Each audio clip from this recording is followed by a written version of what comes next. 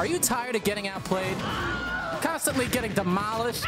Don't worry, we've got you covered. ProGuides is the #1 proven way to quickly level up your Smash Ultimate skills. Whether you're looking for tier lists, character guides, coaching, or courses from your favorite pro players, ProGuides is where you'll find them. Even players like eSam, Zero, and MK Leo support ProGuides. So what are you waiting for? Click the link to start improving right now.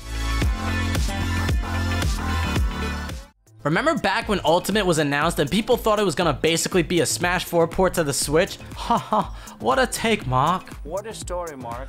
Yeah, you can say that again. Well, the changes to dashing alone sure proved that wrong. Then the rest of the changes to Ultimate buried that take so far underground, most people forgot it ever existed. Ultimate is definitely its own beast and has introduced tons of controversial changes. And there are a few changes quite as large and controversial as the changes made to Shield. In Smash 4, shielding was so good that running up to an opponent and shielding wasn't just a legitimate form of neutral, it was one of the most legitimate forms of neutral. It didn't help that Smash 4 had lots of great out of shield options too. So when Ultimate came out and changed shields, it was only natural that a lot of people felt shielding sucked. But we're here to tell you that shields are busted in Ultimate. Well, sort of. What we're really gonna do is tell you how shields have changed in Ultimate, and we're gonna do it in 2 videos. In this first video, we're gonna explain some changes to shielding and how they actually improve shielding and defensive play in Ultimate. In the second video to come later, we're gonna explain how the changes hurt shielding and defensive play. From here, we'll let you decide what you will about shields and how they changed the game. Let's start off by talking about some mechanics and some history. Smash has always had shields because like most fighting games, it needed some form of block. Unlike a lot of fighting games, Smash's block has a health mechanic. The shield breaks if it takes too much damage. Since so much of Smash's nuance was gonna come from directionality, you needed a block that covered everything. Since you had a block that covered everything, having HP made it more balanced. This is all very simple. The nuance comes with the numbers. In each iteration of Smash, shields come with stats, HP, depletion per second, regeneration per second, shield stun, shield drop frames, jump squat frames, and more. These bits of nuances come to shape what a Smash game looks like, and not necessarily the nuances you'd expect either. For example, Melee has the highest shield HP in the Smash series at 60 HP. That's 10 more HP or 20% more health than in Smash 4. So, why aren't Melee players running up and shielding? It's because of shield drop frames. To do a lot of moves after you shield, you have to stop holding the shield button or shield drop. In each game, shield dropping comes with some frames of lag. In Smash 4, it's 7 frames of lag. In Melee, it's 15. So, dropping shield and retaliating in Smash 4 has a lot less lag than in Melee. That means it's safer to shield in Smash 4 in general. So how good a shield is in a game will depend on how good your different out of shield options are. That's a jump, an up special, an up smash, a roll, a spot dodge, a shield grab, or just dropping shield.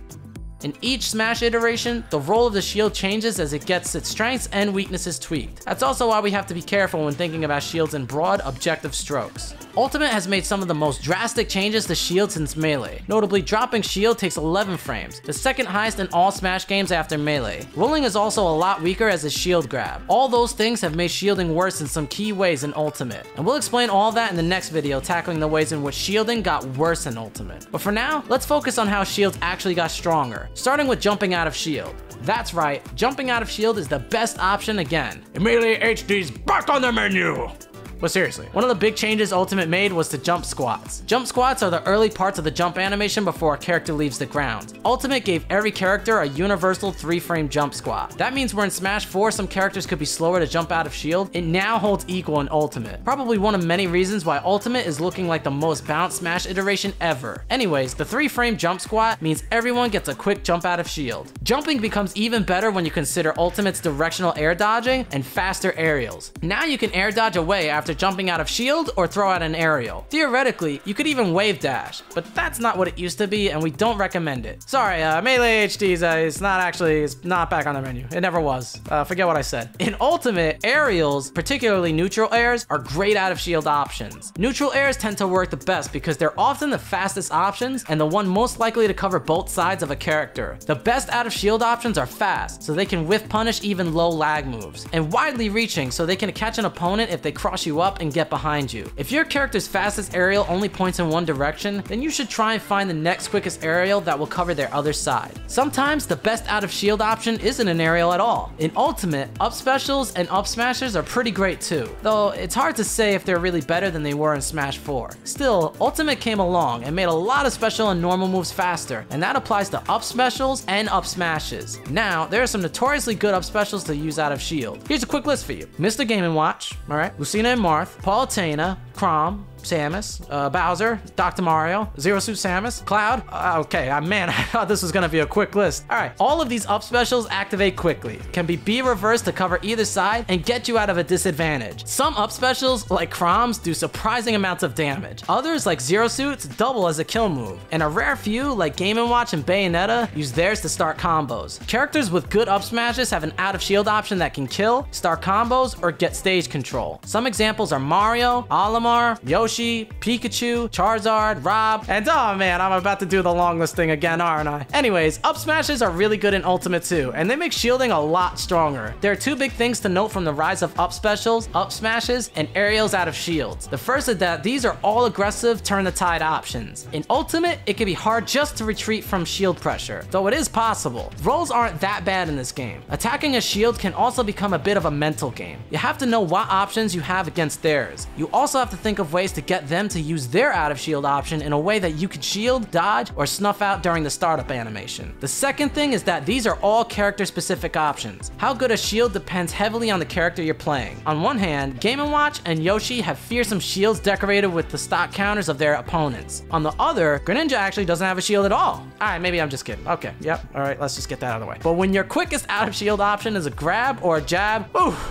it's rough, buddy. The character-driven nature of shielding is one reason why the shield is simultaneously worse and better in Ultimate, and why different sets of people will both complain about shields being too good and not good enough. It really does depend on who you play and who you're playing. Before we go, we've got to add one more last zesty ingredient to the shield discussion. Grabs. Grabs beat blocks. I mean, that's just fighting game 101, folks. How good shields are depends a lot on how good grabs are. Ultimate is a curious case where grabs took a nerf across the board. They're still a vital part of the game, and some characters like Palutena or Bowser will use them a lot, but other characters like the Fire Emblem Swordies get a little and risk a lot with grabs. So while shields took a hit with shield grab nerfs, it's also a bit tougher to run up and grab people out of shield. And there's one more factor to consider: spot dodge. Spot dodge beats grab. If an opponent wants to grab, spot dodge lets you dodge but keeps you in place to counter attack. You can also just throw a move in the path of some grabs, but spot dodge will also beat most attacks, guarding you from a grab or a hit. In Ultimate, spot dodges are actually really good. First, spot dodges have considerably less lag and more invulnerability frames than a roll. Spot dodges have roughly just 11 frames of vulnerability, 2 at the start and 9 on the end.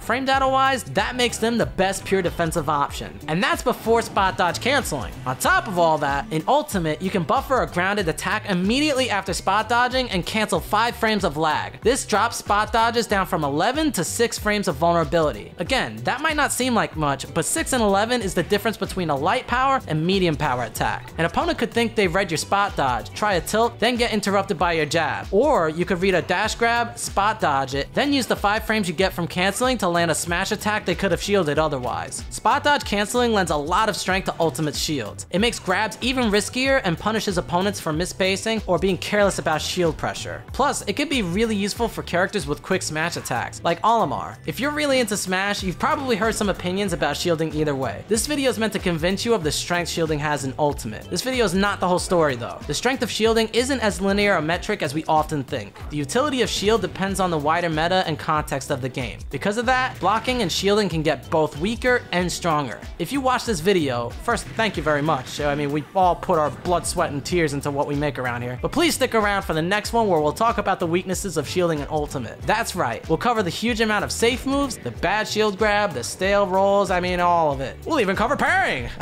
Bet you thought we forgot about that, didn't we? No, we're just saving it for the next time. So don't forget to subscribe, and we'll see you guys in the next video.